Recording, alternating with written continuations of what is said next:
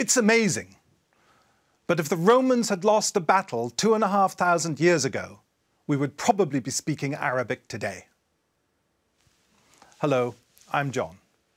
In 207 BC, the two city-states of Rome and Carthage were fighting each other for dominance in the Mediterranean. And Hannibal, the great Carthaginian general, had crossed the Alps with elephants and had defeated every Roman army that was sent against him. And he had marched down through Italy, south of Rome. His brother Hasdrubal followed him, again with elephants, and came across the Alps and marched down and set up camp north of Rome along the Metaurus river. And on a warm, muggy day, the battle took place. The problem was that the two Roman armies that Rome had were run by generals who hated each other.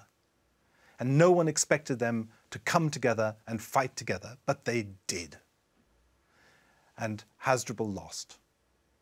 2 or 3 days later, our Roman cavalrymen came thundering into Hannibal's camp and threw a sack into one of his tents. And in the sack was Hasdrubal's head. And Hannibal knew it was all over. Please subscribe, please like, and send me your thoughts.